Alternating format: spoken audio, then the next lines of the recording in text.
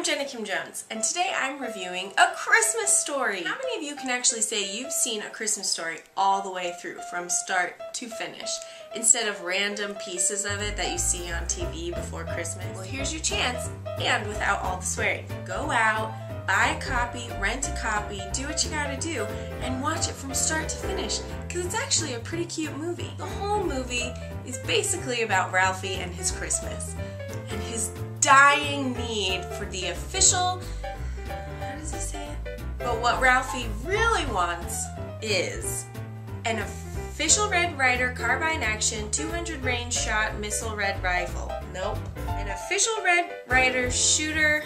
An official Red Ryder carbine action 200 shot range model rifle. What? Rifle. Air shot. No, that's not it. The official Red Ryder carbine action 200 shot range missile. Nope, not a missile. Shot air gun rifle. The official Red Ryder carbine action 200 shot range model air rifle. Boom! Nailed it. So basically, he wants a BB gun. And his mom says he can't have it, and his teacher says he can't have it, and even Santa says he can't have it. That's actually a pretty disturbing scene in the movie. And the reason he can't have it? Because he'll shoot his eye out.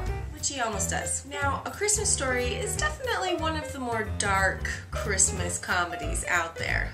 I mean, but that's okay, right? There are dark times at Christmas, okay? For example, I'm going home for Christmas to be with my mom. That's not the dark part. I love my mom. She's awesome. It's her dog that I have some issues with. She's a jealous dog, so she pretty much hates anyone who shows my mother affection.